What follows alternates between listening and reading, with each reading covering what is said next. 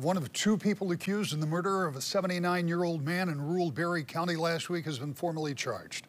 29-year-old Brady West was arraigned today in Barry County, and another suspect each face open murder charges as fourth-time habitual offenders in the May 29th death of Jimmy Sykes. It's unclear when the second suspect may be arraigned. 79-year-old was found dead in a driveway on Cloverdale Road west of North Avenue in rural Baltimore Township. The Barry County Sheriff's Office has not released information about how he died.